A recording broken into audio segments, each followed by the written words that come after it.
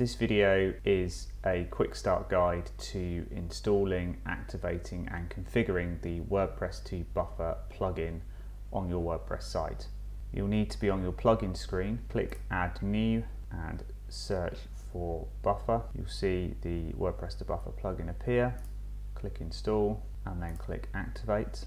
You'll then see a notice saying that WordPress to Buffer needs to be authorized with Buffer before you can start sending posts. If you miss this notification, when you click on WP to Buffer in the menu, you'll get a similar notice. If you don't have a Buffer account, you can sign up for free, clicking the link here. We'll go ahead and click Authorize Plugin. We'll enter our email address and password and click Login.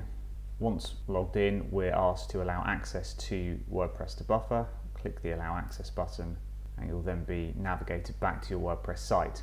If your Buffer account is new and it doesn't have any social media profiles connected to it, you'll be prompted to connect them here. So click the Connect Profiles button, and on the buffer.com site you can select the applicable channel. So we'll go for Twitter, and you'll see after a few moments the Twitter profile has been connected to Buffer.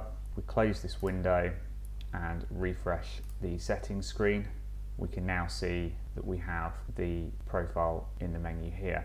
By default, the plugin is configured to send your WordPress posts to Buffer whenever you publish or update them, and you can define the settings for these statuses on either the Publish or Update tab. Click the Edit icon, enter in the applicable text. You can use insert tags here to select post or taxonomy content for the status.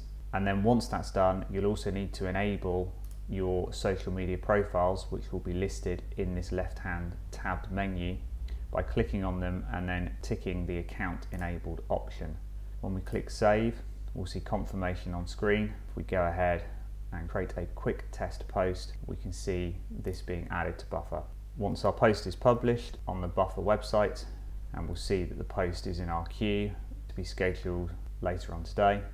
If we go ahead and share that now, we can see that the post is now on Twitter as well.